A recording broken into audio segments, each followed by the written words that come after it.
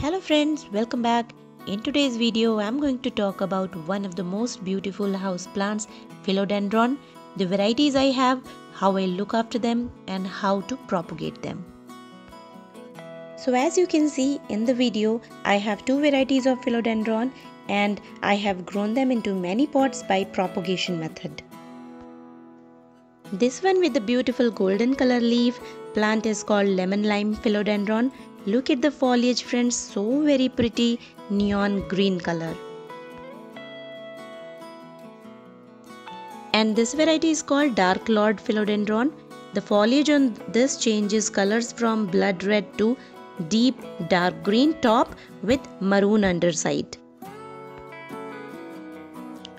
The leaf of lemon lime philodendron variety changes its color from golden yellow to lemon color, then it changes into dark green color.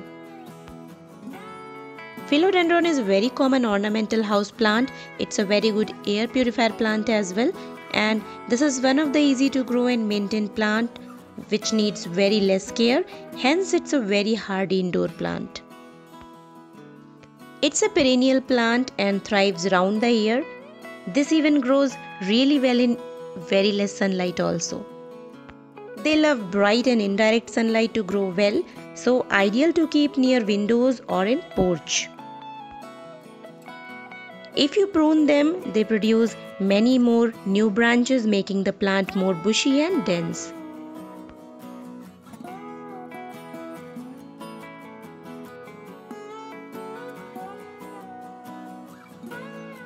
They can be easily grown from its cuttings, and usually these plants are costly in nurseries, so you can grow them very easily if you get its cuttings anywhere.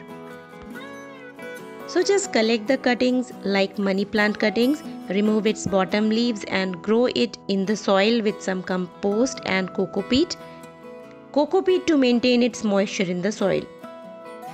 And as it grows big, give it some support with moss stick. It will grow nicely. Keep the pot in shade for few days and make sure the soil is moist.